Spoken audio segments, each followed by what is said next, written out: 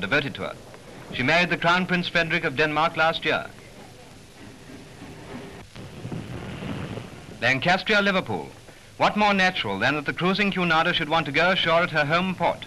So putting up her propellers on a Merseyside shelf, she rests comfortably on the Aground foreshore among her own people, who accept her presence unconcernedly as they go to and fro from work. Alas, the authorities were not prepared to let her be.